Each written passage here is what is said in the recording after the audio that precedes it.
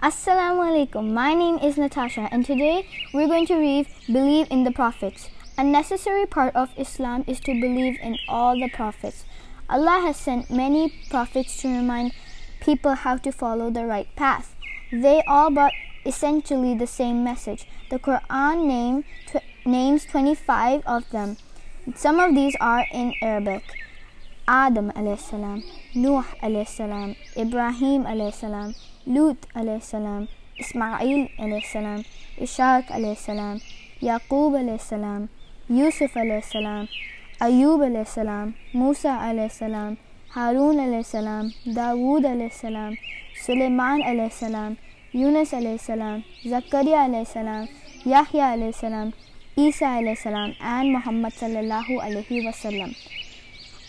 Though angel Jibreel, Allah gave some prophets a special revelation or holy book, which was a confirmation, reminder, and update of what came earlier. Other prophets taught what had been already sent in the earlier books.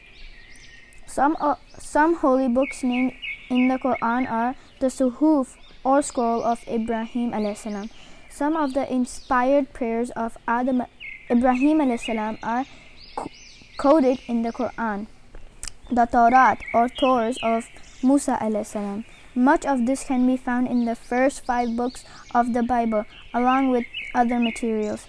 The Zabur of Pislam of Dawood alayhi salam. Some of these can be found in the book of Pislam in the Bible, together with other Pislams. The Injil, gossip or good news of Isa alayhi salam. Some of this can be found in the gossip according to Matthew, Mark, Luke, and John, along with other materials. The Quran of Muhammad sallallahu alaihi wasallam.